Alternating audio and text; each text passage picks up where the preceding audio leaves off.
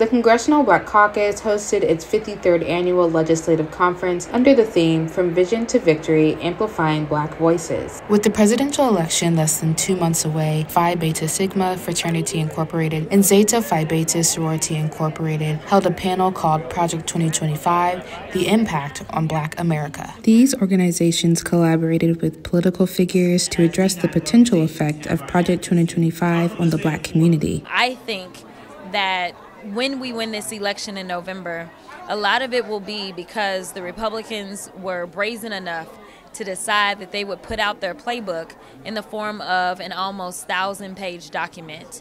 And they are allowing people to read and find out what their true motivations are. COVID-19 has affected everybody on this planet, either directly or indirectly. So if Project 2025 were to have its way, we would end up with millions of people who would not be able to get health care because of the pre-existing condition of what COVID-19 happened within their body. It's important to not only vote in this presidential election, but all the way down the ballot, all the way down to the school board itself, because every decision on that ballot affects every aspect of our life. The Congressional Black Caucus Foundation annual legislative conference is informing the Black community about everything they need to know ahead of this year's election.